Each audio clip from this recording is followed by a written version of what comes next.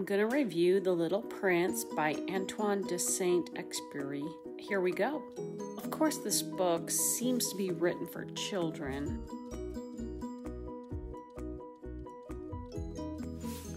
The plot of this book is about a man who seems to have crashed a plane in the middle of the desert and either has a vision of this boy or this boy is real, and he experiences how the boy sees his life.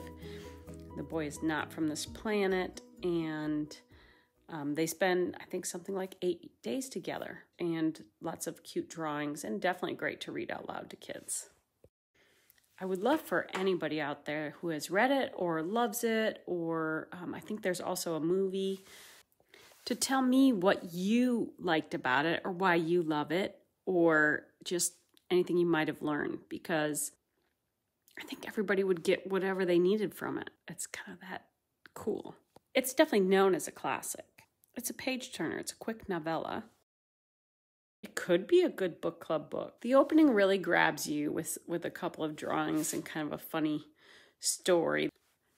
I mean, the whole meaning seems to be reflecting somewhat on how children can see things more imaginative and more creatively, and adults might be missing out or getting caught up in some things that they shouldn't and wasting their time. A book this is similar to that I have read in the past is called 55 Waverly Street. It is also a children's book talking about things you're meant to do as a child and using your best self and your best creativity versus kind of embracing the adult world. Next up, returning back to The Little Prince and the author, I wanted to mention his dedication in the front of the book is very sweet and kind of gets the whole book going. I usually skip those, but I recommend you read his dedication. This was written and then published in April 1943. So this is an old book. And of course, it does come from France.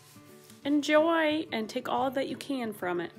I guess I'll get this book back to my daughter and press on to my next great read, which is John Steinbeck's Journal of a Novel. I am going to finish that, and then that book just leads me to wanting to read East of Eden, which I got for Christmas. So yay me. If you want to read ahead or catch up with me or give me some insight onto this book, please attach comments. All right, fellow readers and librarian wannabes, I hope you had a Merry Christmas, and I hope you enjoyed the Little Prince book review.